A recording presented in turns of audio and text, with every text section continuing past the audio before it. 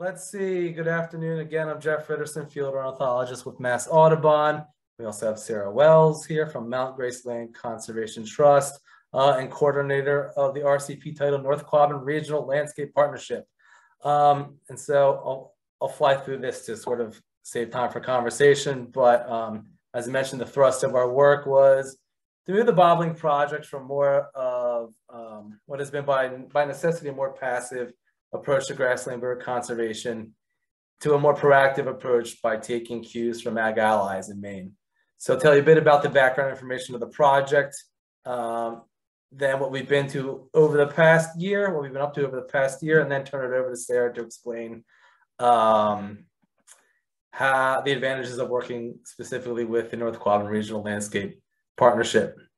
So in its current form, the bobbling project works by soliciting donations from conservation-minded donors who are interested in grassland bird conservation.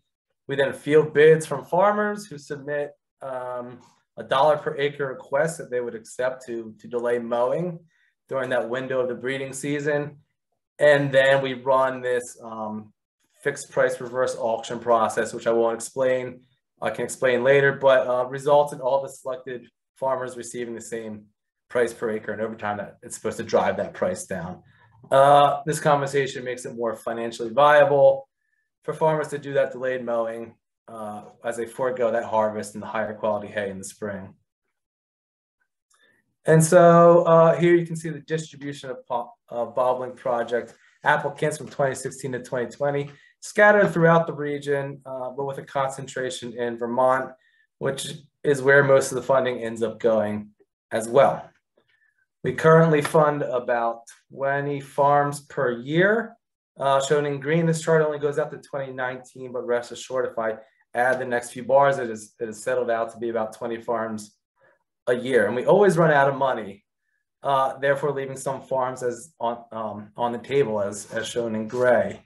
And this will probably always be the case as we try to scale up and grow the program. But just because we can't fund everybody who is interested doesn't mean we can't provide information on some other management options, other funding sources, for example.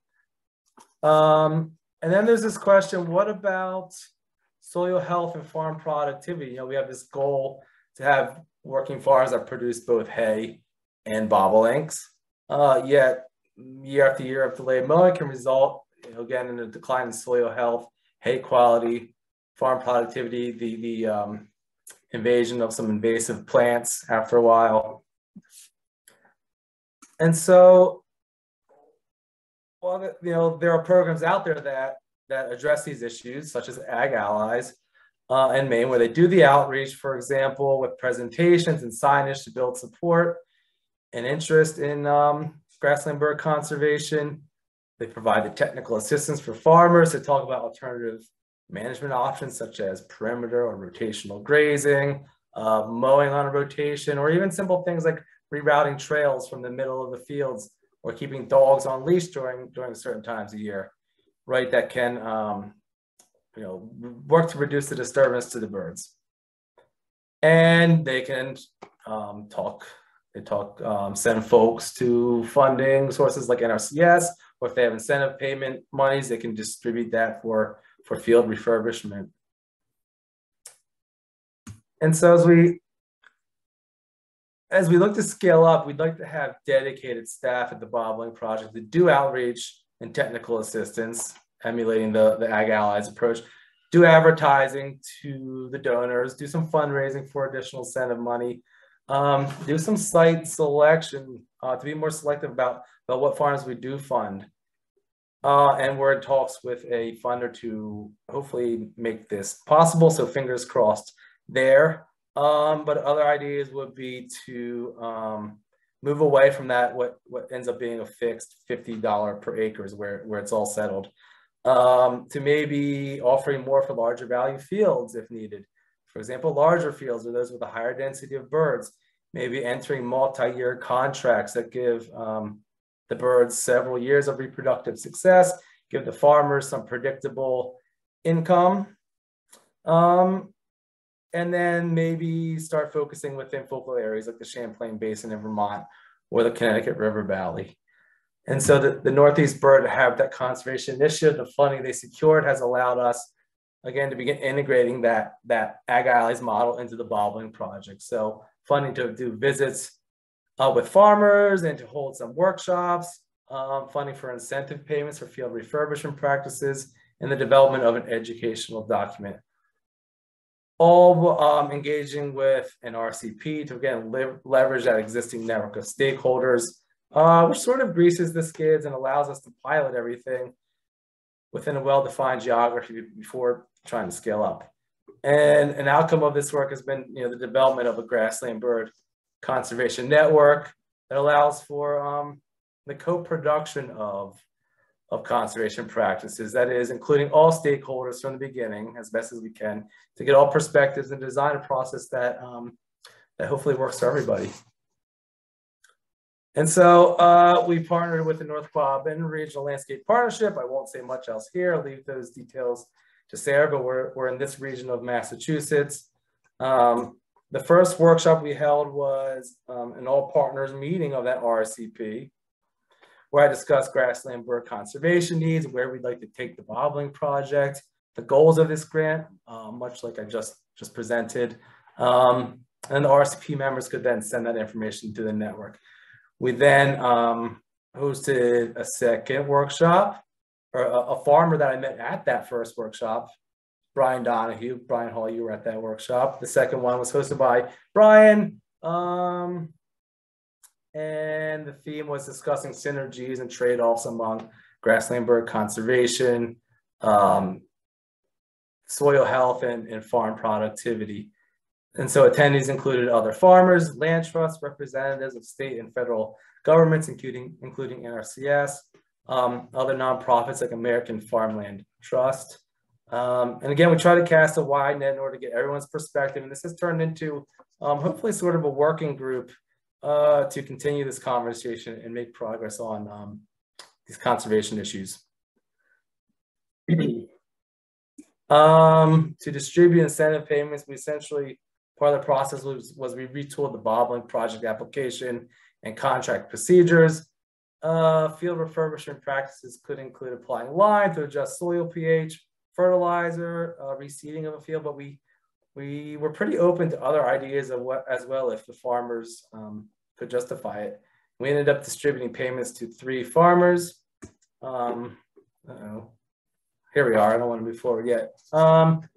To the farmer that hosted the second workshop for spreading wood ash on the field to adjust their pH. And this farmer has agreed to be a demonstration site and to host more workshops in the future. So again, continuing to build this network in the region. Another farmer received a payment for spreading lime. Her pH was way out of bounds. This farmer is devoted to sustaining bobolinks on her field, but she needed the technical and financial assistance to make it work, and she's up for experimenting with new approaches as we kind of figure out where to take this. And finally, to a third farm for spreading lime in a field that had only been brush hogged for a while, not mowed, and the field used to have bobolinks, and there's some breeding in adjacent fields. And so adding lime was a first step in sort of refurbishing this field to productive hay and bobolink conditions, and which will give that farmer options of where to host bobolinks for the season, for example, or where to cut hay, maybe do so rotationally. And again, this farmer is up for experimenting. So a good fit for the program, I think. And finally, as we wrap up this grant, we're in the process of creating a document that supplements an existing document, the one that's shown here. The existing one includes, grassland bird habitat needs, discusses delayed mowing. It's primarily targeted to landowners who don't need to make money off of the fields by selling hay. The new document will be geared more towards working farms, will describe some alternative management practices, call out some funding and cost share opportunities, have a list of service providers, companies that are useful in field refurbishment, so on and so forth. So I hope, Sarah, I didn't take up too much time, and I will stop presenting if I can remember how. Thanks, Jeff. I'll just start while you're doing that. Thank you. So about a year and a half ago, there was some funding that came through that enabled Jeff to think about how to expand the Bobolink project into North Central Massachusetts and not have it be specific to bobolinks. So that's where the partnership that I helped coordinate came into play.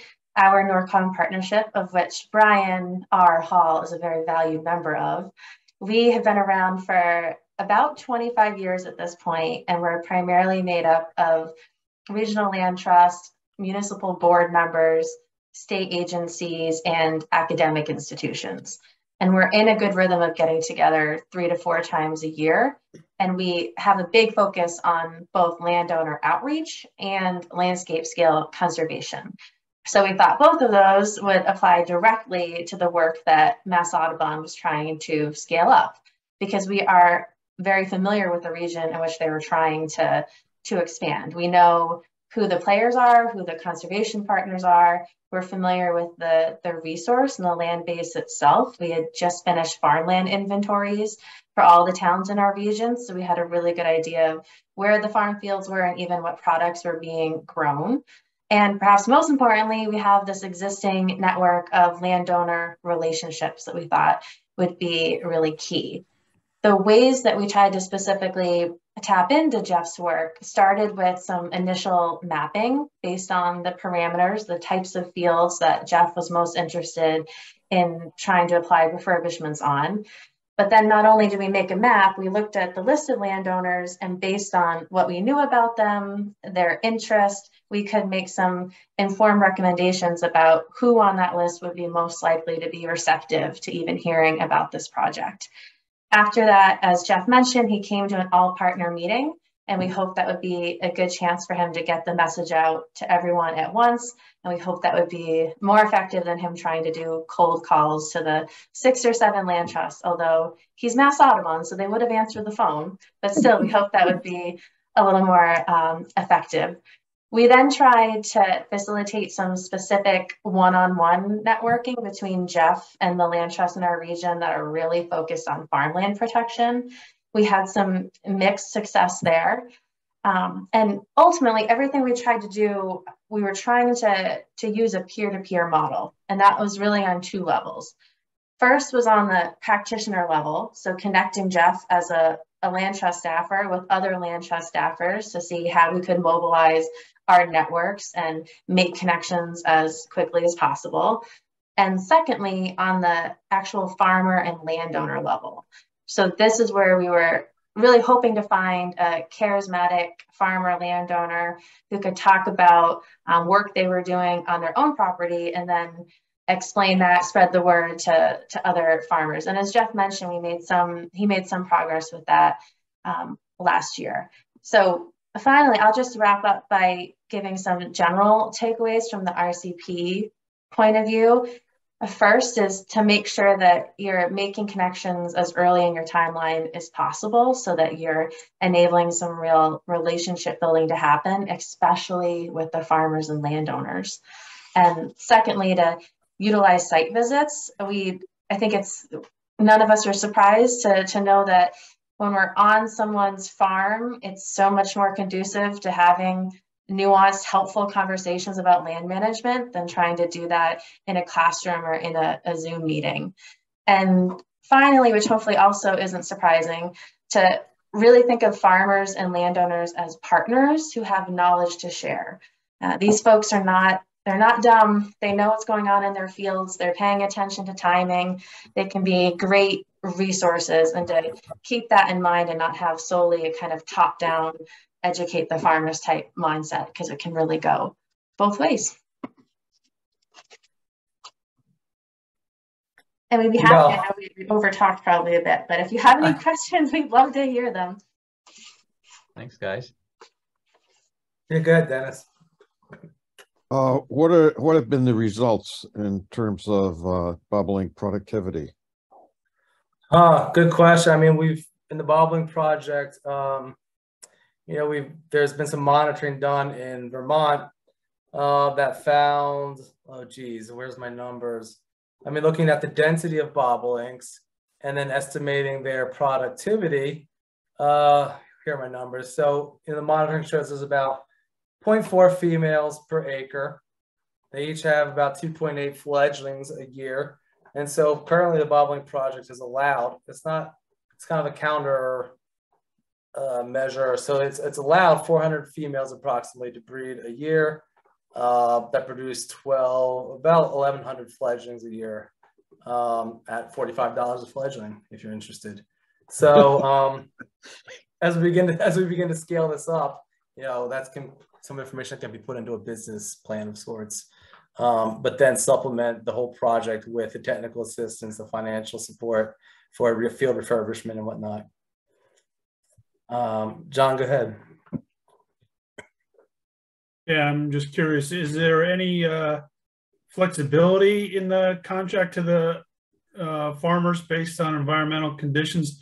For instance, I'm thinking of, I don't know how it was in your neck of the woods, but last summer was extremely dry for us.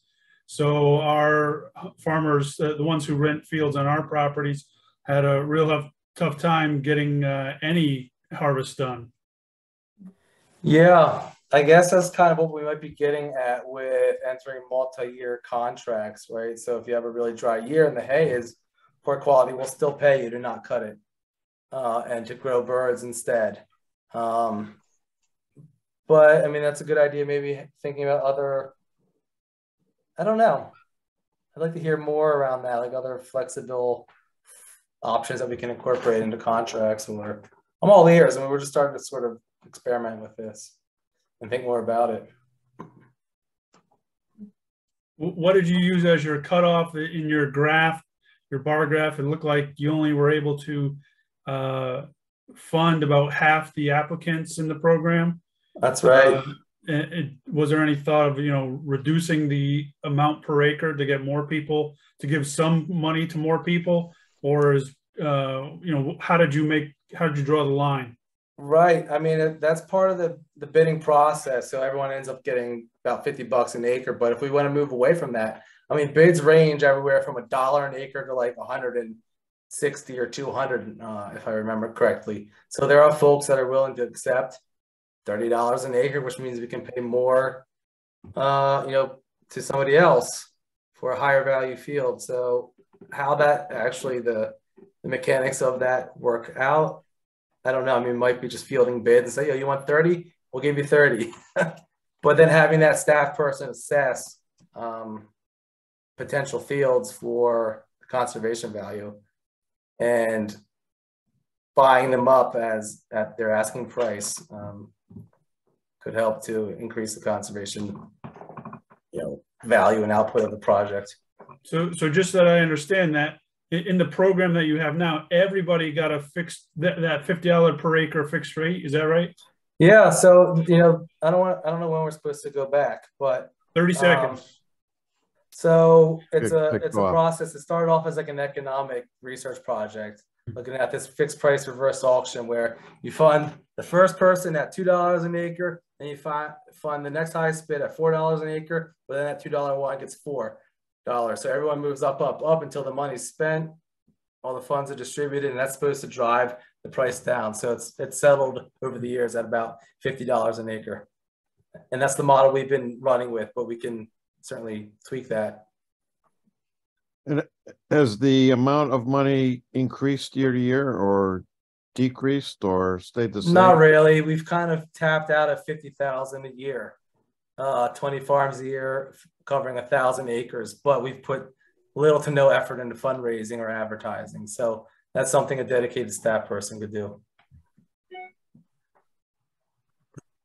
Yeah, we have no, I'm with Mononkatuk Audubon in Connecticut. We have no grasslands anywhere that would support breeding birds. So we've been making a donation to you guys every year.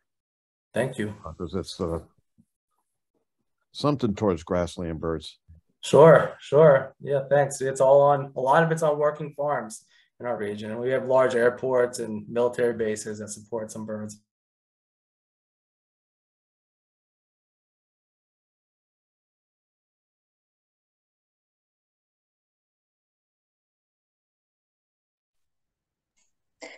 Hey, Jeff, do you want to try recording this one? Because I hit record, but I have this Windows security blocker thing that come up, so I don't know if that's Okay, I think I'm recording. all right. Cool. Did you get a notification that we're now recording? Yeah, I got that, but then I'm a little worried about this Windows Defender firewall is blocking something Oh, with geez. Zoom. So Well, we might be off the hook. I don't, we'll see.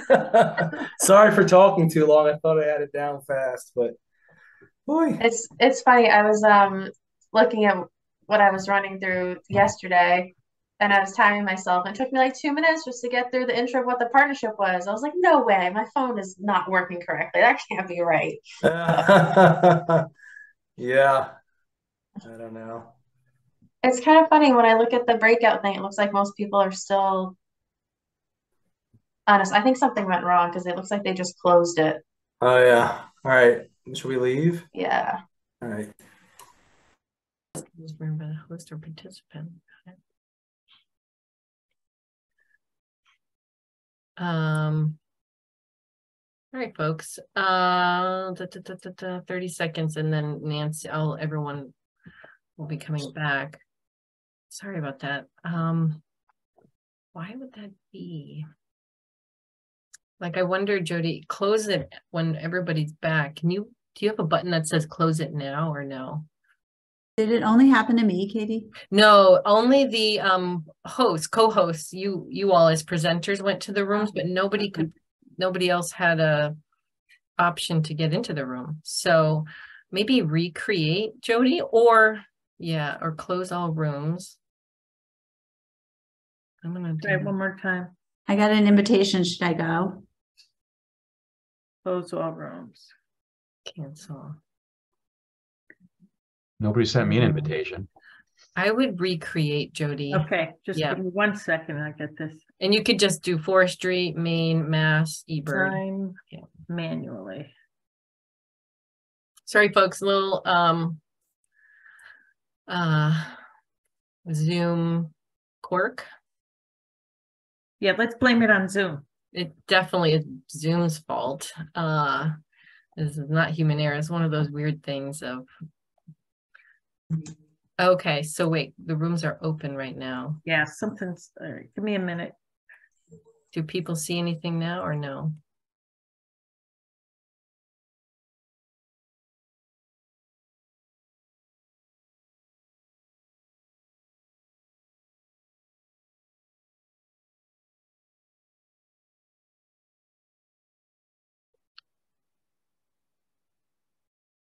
Yeah, it won't let me. Okay, so I need 30 seconds. So you should talk amongst yourselves and I'll straighten this out. Anyone else a fan of the common grackle? I saw that. Yes, I am. And I had a big flock of them that came through this fall and hung around for a few days, gorging on white oak acorns in the woods up in back of my house.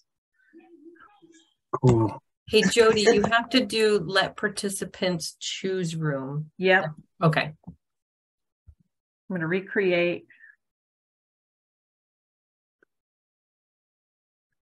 Be 1 second. Mm-hmm.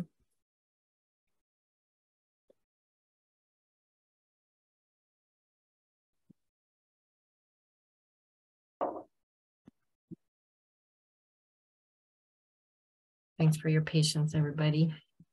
Yeah.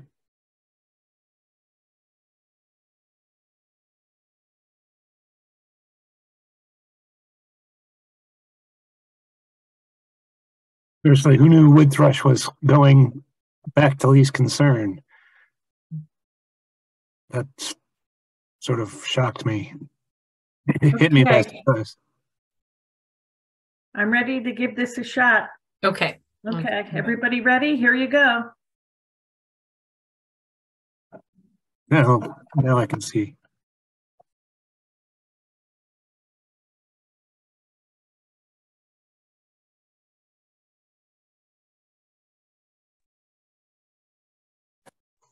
Hey, it's kind of tough to join because it's like a moving target as folks click on it.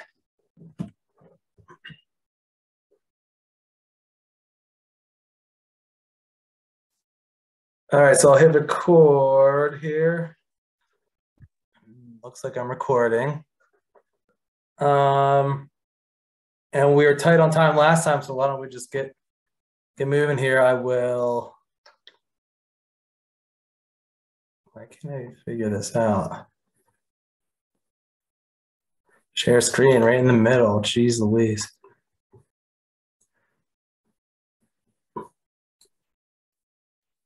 All right, folks, seeing speaker view or presenter view? Or, you know, are you seeing the right Looks thing? good. Looks Okay, good. great. Looks great. Awesome. Let's fly through this. Good afternoon, Jeff Ritterson, field ornithologist at Mass Audubon. We have Sarah Wells here from Mount Grace Land Conservation Trust and coordinator of the RCP titled North Quabbin Regional Landscape Partnership. As I mentioned earlier, the thrust of our work was to move the bobbling project from what has been sort of by necessity, a more passive approach to grassland bird conservation to a more proactive approach by taking inspiration from Ag Allies. And so I'll tell you a bit about the background of the project, what we've been up to over the past year, and then turn it over to Sarah to explain how working with her RCP has been advantageous to the project. So in its current form, you know, the bobbling project works by soliciting donations from conservation donors who are interested in grassland bird conservation. We then field bids from farmers who submit $1 per acre request for what they would accept to not mow their hay for a window of time during the breeding season. And then we run this fixed price reverse auction process, which I can talk more about later. But this results in all selected farmers receiving the same price per acre. Here you can see the distribution of bobbling project applicants from 2016 to 2020, scattered throughout the region, but with a concentration in Vermont, which is where a lot of the funding ends up going. We currently fund about 20 farms a year. This chart goes out to 2019, but if I added the next few bars, it has settled out to be about 20 farms per year, shown in green. And we always run out of money and therefore leave some farms on the table, as shown in gray. This will probably always be the case as we look to scale up and grow the program. But just because we can't fund everybody who applies doesn't mean we can't provide information, for example, on management options, on other funding sources, for example. And then there's the question of what about soil health and farm productivity? You know, we have this goal of having working farms that produce both hay and bobolinks, but delayed mowing year after year can result in declines in soil health and hay quality. Farm productivity can lead to some invasive plants taking hold. But meanwhile, there are programs out there, namely Ag Allies, that do the outreach, for example, with presentations and signage to build support for and interest in grassland bird conservation. They provide technical assistance for farmers to talk about alternative management options, such as perimeter grazing or rotational grazing, such as mowing on a rotation, or even simple things like rerouting trails that go through the middle of a field, or keeping dogs on leash during certain times of year, both of which can reduce the disturbance to these grassland birds and help them to be more successful. And so where we'd like to take the projects is we'd like to scale it up, and we'd like to have dedicated staff to do that outreach and technical assistance to farmers, to do the advertising to donors, to do fundraising for additional incentive money, and to be more selective about what farms we fund. And we're in talks with the funder now that hopefully will make all of this possible. So fingers crossed there. But you know, the price per acre is settled to be about $50 an acre. So we also are thinking about moving away from that to offer perhaps more money to higher value fields, like larger fields or those with high densities of grassland birds, perhaps entering multi-year contracts that allow the birds several years of reproductive success, that provide the farmer with some predictable revenue, and then possibly shifting to focal areas like the Champlain Basin in Vermont the Connecticut River Valley, for example. And so the Northeast Bird Habitat Conservation Initiative secured funding, as was mentioned, to help us to again integrate the Ag Allies model into the bobolink project. So there's money to pay for visits with farmers, sort of one-on-one, and to conduct some workshops, incentive payments for field refurbishment practices, and money to develop an educational document. And we did this by engaging with an RCP to leverage an existing network of stakeholders, which kind of greases the skids and allows us to pilot everything within a well-defined geography.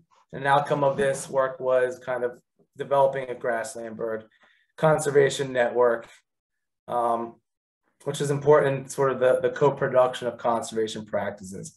That is including all stakeholders from the beginning, getting all perspectives to the extent possible to design a process that hopefully works for everybody. And I appear to be losing my voice doing this twice in a row. So we worked within the North Quabbin Regional Landscape Partnership here in Massachusetts, and I'll not mention more and let Sarah kind of cover the details. The first workshop that we held was at an all partners meeting of this RCP, where I discussed grassland bird conservation needs, where we'd like to take the project, the goals of this grant. And then the second workshop was hosted by a farmer that I met at the first workshop, or because of the first workshop. And the theme was discussing synergies and trade-offs among grassland bird conservation, soil health, and farm productivity, with attendees including other farmers, land trusts, representatives of state and federal governments, including NRCS, other nonprofits like American Farmland Trust. So again, we try to cast that wide net to get a breadth of perspectives. And this has turned into a working group of sorts that we can continue the conversation and see where we want to take things. And so to distribute the incentive payments, we sort of retooled the bobolink project application and contract processes. We thought field refurbishment practices could include anything from applying lime to adjust the soil pH, to applying fertilizer, to reseeding a field. But we also were open to other ideas that a farmer might have that would end up in a refurbished field for both hay and for bobolink production. And so we ended up giving incentive payments to 3 farmers, the first of which was the farmer that hosted the workshop. We paid him to spread wood ash to adjust their pH. And this farmer has agreed to be a demonstration site in the future to host more workshops, and again, sort of continuing to build this network. Another farmer received a payment for spreading lime, whose her pH was way out of bounds.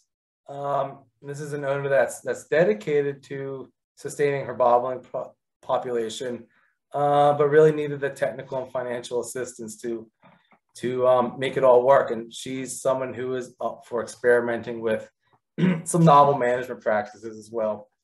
And finally, another farm we paid to spread lime in a field that had been brush hogged for several years, but not mowed. And this field used to have bobolinks in it, and there are some bobolinks breeding in adjacent fields. And so adding lime was really the first step in refurbishing this field to bring it back into a good condition for hay and for bobolinks, and giving this farmer options of maybe where to host the bobolinks, where to cut each year. So again, up for experimenting with different sort of approaches to running a working farm in bird conservation. And finally, as we wrap up this grant, we're in the process of creating a document that supplements the existing document shown here. So this existing one talks about, basic grassland bird habitat needs. It talks about delayed mowing, but it's really geared towards landowners that don't need to turn a profit off of their fields. Whereas the new document will be geared more towards working farms. We'll describe alternative management practices, funding and cost share opportunities, things like a list of service providers and companies useful in field refurbishment, for example. And so I will leave it there, hopefully with plenty of time for Sarah and for some discussion. And I need to stop sharing, don't I? Thanks, Jeff. Yep. Okay, great. As Jeff mentioned, I help coordinate an RCP in North Central Massachusetts. And if maybe a year ago, there was opportunity through the Northeast Bird Habitat Conservation Initiative for a bit of funding to go to Mass Audubon to try to apply the bobolink model in our part of the state. So we came in as a partner because our RCP has been around at this point for about 25 years, and we're in the rhythm of meeting 3 to 4 times a year. We're comprised primarily of land trust, municipal board members, we have state agencies, and we have academic institutions. And as a group, we have always been very focused on both landowner outreach and on landscape scale conservation. And we thought that that made us uniquely well suited to try to help Jeff connect the dots in our part of the state, because we were really familiar with the region. We knew who all the conservation players were. We were familiar with the land base, and we had just finished farmland inventories for 23 of the towns in our region. So we had a really good sense of not only where individual farm fields were, but also even the products that were being grown. And to back all of that up, perhaps most importantly, is we have this large existing network of landowner relationships. The way that we tried to put all of that into action to help mobilize Jeff's effort started with doing some initial mapping. We used the parameters that Jeff gave us for the types of fields that he was most interested in, and we were able to come up with a list of landowners. But once we had that, we were able to then think about what we knew about those people, what they were most interested in, and which of them would be most likely to even be receptive to hearing about the project or to talking to Jeff. After that, as Jeff mentioned earlier, we invited Jeff to an all-partner meeting so we could have a chance to expose our full partner to the project and his messaging. We were trying to save Jeff from having to make cold calls to all of the land trusts in our region, but obviously he's Mass Audubon, so people would have answered the phone even if he had done cold calls. But that said, we were trying to save some time. And finally, we tried to then make some specific one-on-one connections between Jeff and folks at land trusts in our region who were specifically focused on farmland protection. We had some mixed success with that, but I think that was more a product of the timing than of their interest in participating, in the overall effort. For us at the RCP level, there are really 3 main takeaways that came out of working with Jeff, and they're mostly around working with farmers and doing the landowner outreach. First is to try to make time as early as possible in whatever your time frame is for the actual relationship building with the farmers and landowners, because that's the foundation for any type of on-the-ground management or refurbishment that could potentially take place. A second, and this probably isn't surprising, to really try to utilize site visits, because these conversations about land management are so much more productive and nuanced and candid when you're standing on someone's field than if you're inviting people into some classroom or into a Zoom setting, especially farmers in my experience. And finally, hopefully this is also unsurprising, but to really think of farmers and landowners as partners in this work and as people who have resources and information to share. These farmers are not dumb. They're paying attention to what's happening in their fields. They're paying attention to timing. They know what's growing. So to have that be part of our framework when we're doing outreach and not be in a kind of top-down, educate the farmer model, I think sets us up for much more long-term success and people feeling really good about partnering on something like the bobolink project. And with that, I'd love to hear if you have any questions for us in our remaining 5 minutes.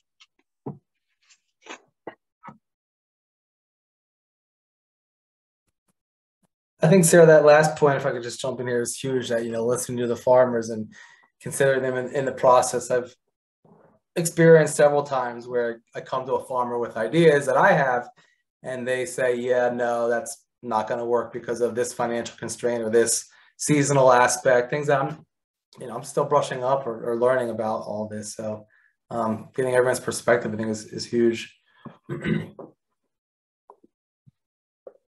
Does that jive with your experience for folks here who might work directly with private landowners?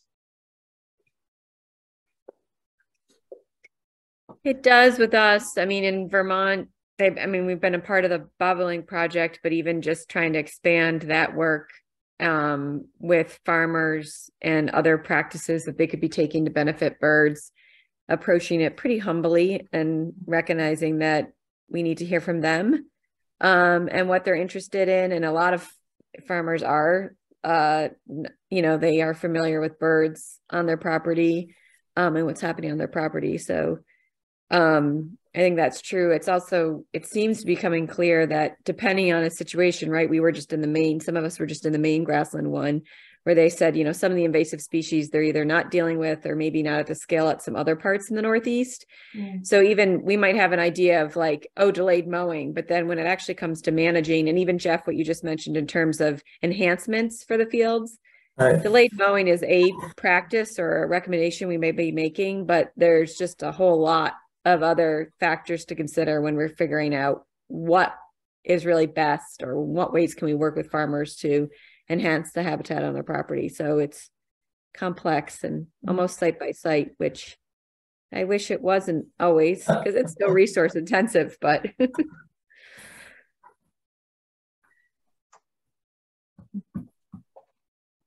Hey, Jeff, I'm curious what the engagement with NRCS has been along the way here, and maybe what the opportunities are for trying to garner more of their support.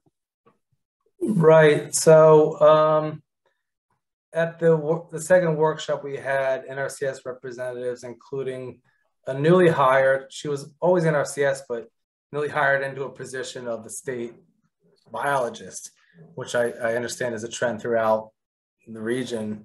And she is really big into grassland birds.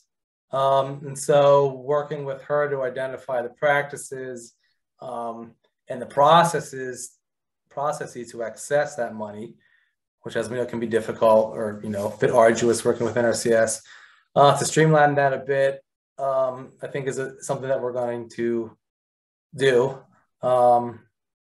So that's where they've been involved with so far. But I think, having that new position, the fact that she's big into grassland birds is going to be awesome in Massachusetts. And then putting that into that new document for folks to read, having a resource, maybe like a new staff person associated with the project, and then scaling that to the other states and throughout the other RCPs is kind of what I have in mind. That's a great question, Randy. I feel like it's there's certain individuals who are super familiar with the different resources that are out there for landowners and how to navigate them. But not many. You might have the information and provide it, but it still doesn't take it. And then you'll have a landowner and their property, they won't be, a good candidate for it. And then, so and knowing how much more funding is going to be coming through some of the NRCS programs. I actually, when Sarah and Katie asked us the question about what ways could a larger conservation initiative help support your work, I was like, oh yeah, someone who's keeping their eye on that and connecting all those dots to be able to make that recommendation would be really helpful. Absolutely. Building more of the bridges between practitioners now. And those funding sources. And funding, yeah. Yeah. That could be go ahead. I was just going to ask, how are you typically engaging landowners? Are they coming to you? How are they finding out about the program? Are you reaching out to them one-on-one? Currently, it's been very, very sort of laid back and hands-off organic. We've done very little advertising. I think every once in a while we buy a Facebook ad, for example. Did I answer your question? Was it landowners or fundraising? Well, landowners help. I don't know, but I think it's about to be passive, actually, and we want to be more. At least with the bobolink project, especially, we want to be more strategic about it. But it hasn't been staffed to be able to do a lot of the outreach. Unlike the main program, sounds like they do Ag Allies outreach and targeted and are pretty selective and even refine how much they're paying. I think that would be excellent to be doing that. Yeah, and I think that all hinges on getting that staff person, which we're working on. And that would be through Mass Audubon? Theoretically, but we're open to ideas. So. Just want a coordinator, a manager, a project manager, right? Yeah, who does the fundraising, the outreach, the prioritization of field